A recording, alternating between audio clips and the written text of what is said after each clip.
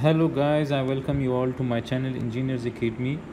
Do subscribe my channel if you haven't done it yet. Now we are going to solve this problem which says that a particle is moving with a velocity of v0 when s equals to 0 and t equals to 0.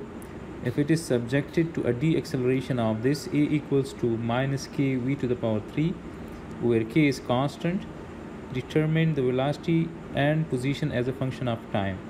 So we are given that a particle is moving with a velocity of v0 when s is equal to 0.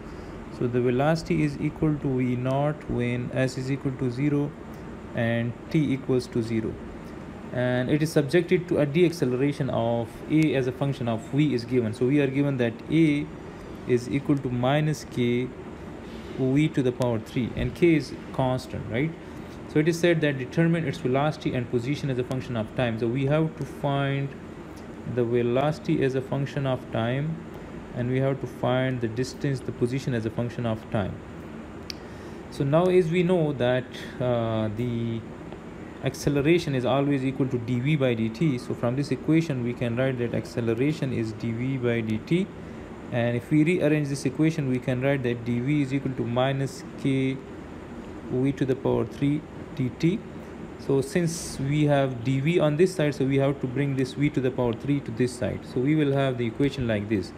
We will have 1 divided by v to the power 3 dv equals to minus k dt, and 1 divided by v to the power 3 can be written as v to the power minus 3. So we can write that v to the power minus 3 dv is equal to minus k dt. So to find v as a function of time, we have to integrate both sides of this equation. So we need to integrate this since k is constant. So when t equals to 0, the velocity is v0, and we have to find the velocity at time t. So this is we have to integrate this from v equals to v0, since at t the velocity is v, and we have to integrate this from 0 to t. So now as we know that the integration of this will be, we have to add 1 to the power of this, so we can write that this will be v to the power minus 3 plus 1 divided by the same power. So minus 3 plus 1 is minus 2, so we can write that this is minus 2 divided by minus 2. So v to the power minus 2 divided by minus 2, and this is from v0 to v, and this integration will be equal to minus k, and the integration of dt will be t. So this is from 0 to t. So now if I put these limits, so this will be, if I put these limits in this equation and this equation, so we will have the equation like v to the power minus 2 divided by minus 2 minus v0 to the power minus 2 divided by minus 2, and this will be equal to minus kt minus 0. So we can write that this is minus kt. And now if I multiply this whole equation with minus 2 on both sides, so this minus 2 and this will cancel out, and we will have minus 2 here.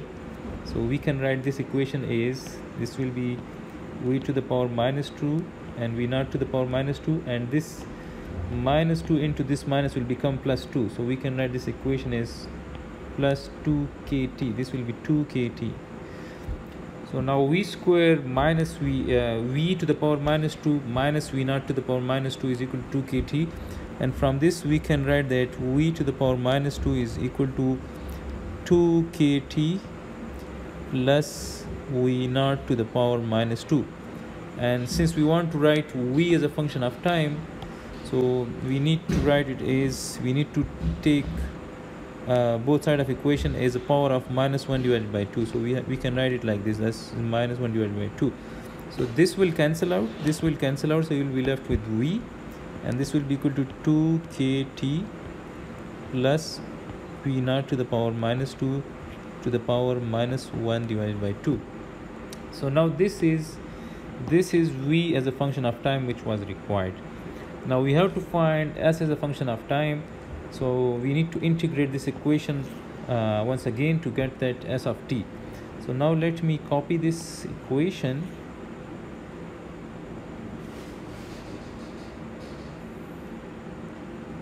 So now we have to integrate this, since we know that v is ds by dt. So I can write that now v is, this is ds by dt, and if we rearrange this, so we will have the equation ds equals to 2kt plus v naught to the power minus 2 and minus 1 divided by 2 dt, and we can write this as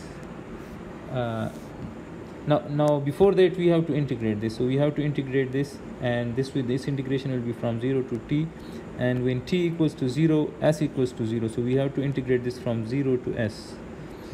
So now if we integrate this, so this d and integration will cancel out, so we will be left with s minus 0, and that will be equal to, now if I multiply this integrand with 2k, if I multiply and divide by 2k, so let me write it like this. This is dt, and if I multiply and divide with 2k,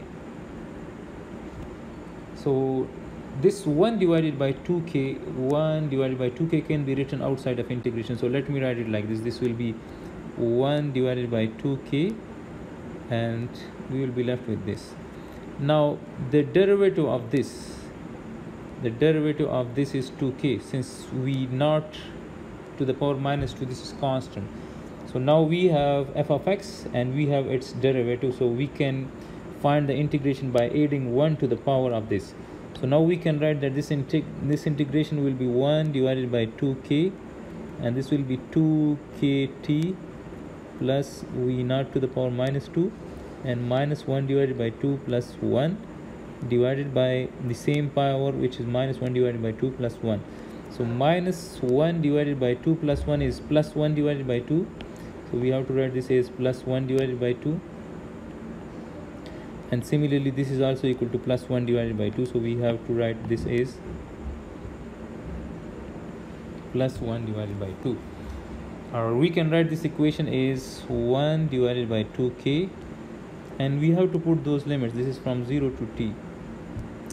So now this 1 divided by 2 can be written, if we bring this to the if we bring this 1 divided by 2 to the numerator, so we will have 2 into 2kt plus v naught to the power minus 2 to the power plus 1 divided by 2, 0 to t.